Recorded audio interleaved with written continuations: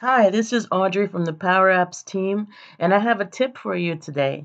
We've been sharing extra content out for you, and we're going to continue to double time submitting content to you via our blogs, via video, and via the guided learning, as well as live webinars where you can actually come online and talk to us live.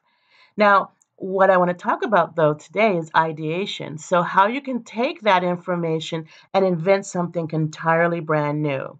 So this week I released a video about relative positioning, and I'll put the link to that in the description below. While Mehdi released an awesome blog about how to create an expand and collapse control.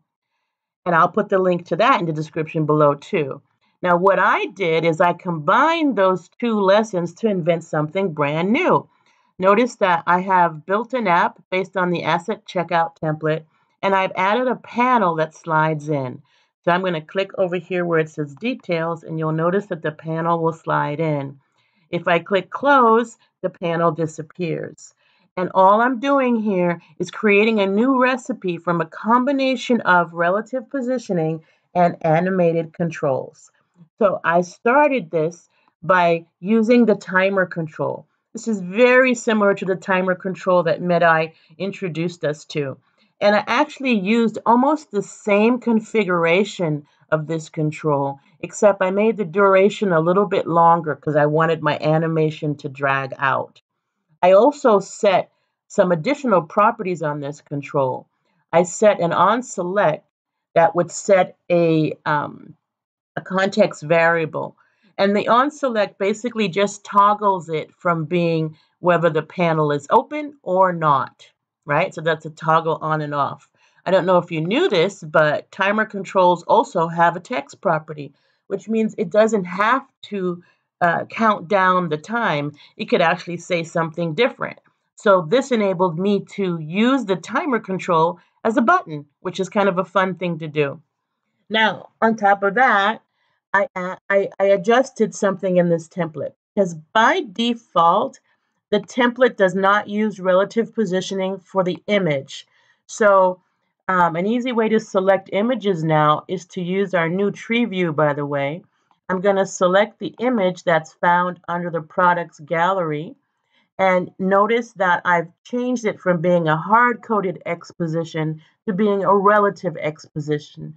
So the X position of this image is the width of the products gallery minus 150, which gives us a nice little bit of padding here on the right. Now, that helps because when I bring that panel in, if I hadn't done that, see if I can click on this. If I hadn't done that, the panel would have hidden the image because it would have been underneath it.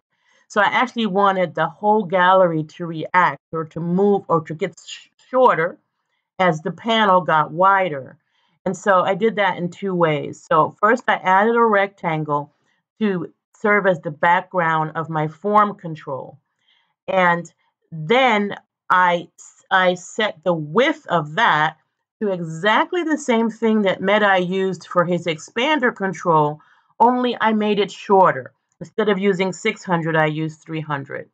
Then, since I had a width for that, I went ahead and set a relative width of the gallery so that if the panel was open, it would set that width to the home screen width minus the rectangle width, which would make sure that the gallery was to the left of the panel.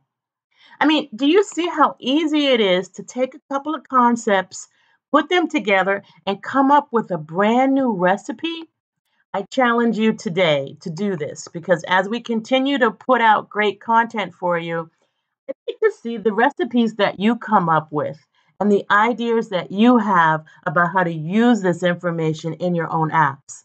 For those of you that contribute those ideas to the gallery, there'll be fun rewards for you, such as amplification on Twitter, recognition in our blog environment and badges, and even more insider knowledge for contributing.